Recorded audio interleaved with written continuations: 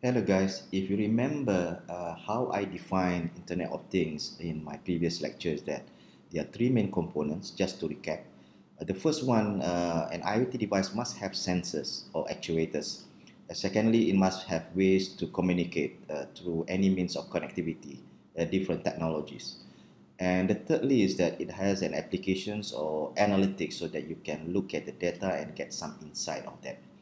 So to move forward, what makes IoT, become the most hype word and people have been talking about for the last 1 or 2 years?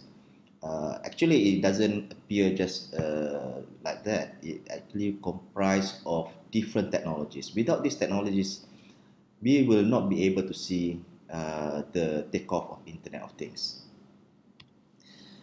If you look at the last 10 years, there are various technologies that which comprise that will help to enable Internet of Things, such as the sensors are becoming more cheaper, 50% cheaper than before. And on top of that, we have been seeing a lot of bandwidth, especially in wireless. You remember the times when we only have 64 kilobit per second or even less than that. Now you can even have 20 megabit or even 100 megabit per second, depending on what kind of wireless technology that you use. And thirdly, you look at the processing power and the intelligence that have been built into the devices. Sensors which have this processing power, you will be able to be much more smarter in terms of delivering the context within that device or surrounding device. Fourthly, your smartphone itself has been becoming your personal gateway to the internet. Remember the days that only smartphone is being used for voice communications or your internet browsing, but IoT will use your smartphone as a gateway to the internet, because most of the devices, sensors that we have at our home will not be able to have direct access to the whole internet. So it might use your own smartphone to go there.